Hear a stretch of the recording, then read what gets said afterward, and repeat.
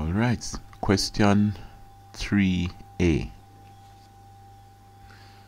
CSEC Maths, May 2017. What does it say? What does 3A say? The universal set U is defined as follows. So, U is X, any number X, such that X is a member of the set of natural numbers, and X is greater than 2 or less than 12. So X is between 2 and 12, but it does not include 2 and 12. The set M and R are subsets of U, the universal set, such that M is the set of odd numbers and R is the set of square numbers. Alright? You must list the members of the set M. Let's see now, odd numbers. There is can't be 1 because X is supposed to be greater than 2 and 1 is less than 2. So 1 cannot be one of the X's. 3 can be. So we have 3 as one of the square numbers here. So 3, remember, it's a set, so we use curly brackets, right? 3 comma 4, then you have 5 comma 6, then you have 7 comma 8, then you have 9 comma, remember it's odd numbers, you have 11 comma, that's it.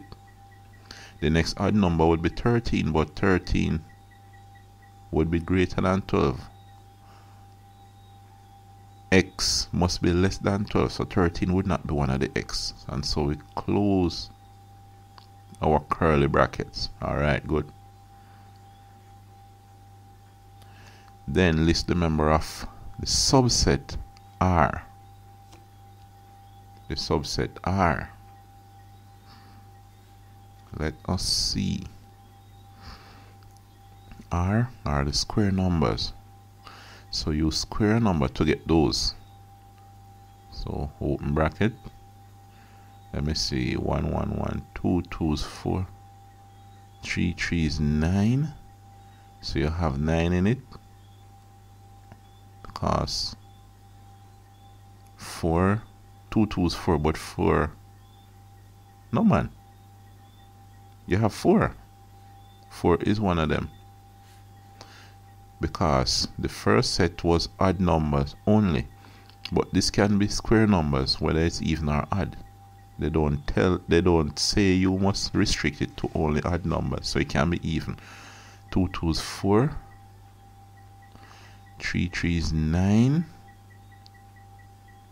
4, 4, 16. 16 would be too big. 16 would be bigger than 12, and it must be smaller than 12.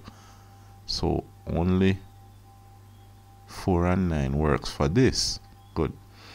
After that, they say draw a Venn diagram that represents the relationship among the defined subsets of the universal set.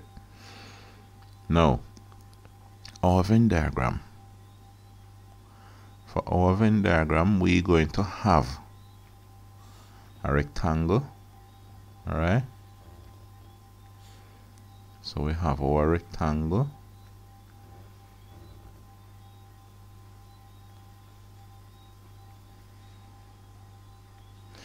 Then inside the rectangle, we have two subsets. First of all, what we have here is our universal set U. The subsets now, let's see how those will be. Are they going to overlap? Yes, because you have 9 in both of them at the same time. So if we have one of them here, I'm sure I can draw them bigger, right? The two circles with an overlap, they overlap at a certain point. Let's say you have M, this is M and this is R. I know that 9 will be in the intersection, so we have 9 right here. Good. 3 is in M alone, so 3 you have in M only. 5 in M only. 7 in M only. 9 is in both and 9 is there already. 11 in M only. Right. We have anything in R only? Yeah, 4. 4 is in M but not in 4 is in R but not in M. Now, what about the other numbers? You have other numbers there now. It's just that you don't have them in M and you don't have them in R. So 2 is not one of the numbers because x must be greater than 2. If it said greater than or equal to 2, then you could consider 2. But yeah, you would have to consider 2. But the thing is, x must be greater than 2. So natural number greater than 2.